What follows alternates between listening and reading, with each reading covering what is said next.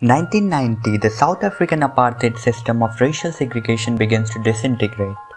President Klerk announced the unbanning of the African Nation Congress ANC and his intentions to release Nelson Mandela. 1943, the Battle of Stalingrad comes to an end as the Axis powers surrender. Germany's defeat marked a turning point in World War II. 1925, 20 mushers embark on a journey to transport medicine to Nome, Alaska, inspiring the Iditarod Race. The Iditarod is the world's longest and most challenging dog sled race.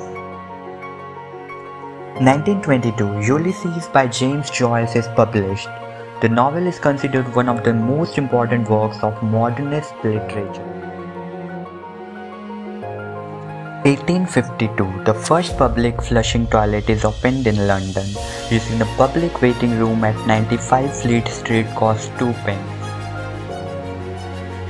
Today is also the birthday of Colombian singer, songwriter, producer, actress Shakira.